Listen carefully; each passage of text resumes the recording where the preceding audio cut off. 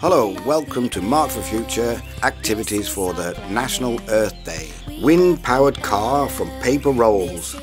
Build your own eco-friendly car powered by the wind using paper rolls and learn about renewable energy. We used a toilet roll holder, some straws, some bottle tops and a wooden skewer inside. And as you can see, these act as the wheels.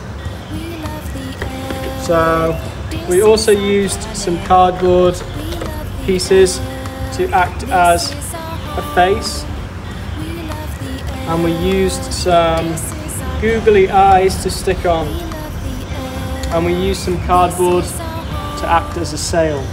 Okay, and finally we used a balloon. We inflated the balloon, we stuck the balloon on with elastic bands, and then the air came out of the balloon and pushed the car forward. Okay, thank you.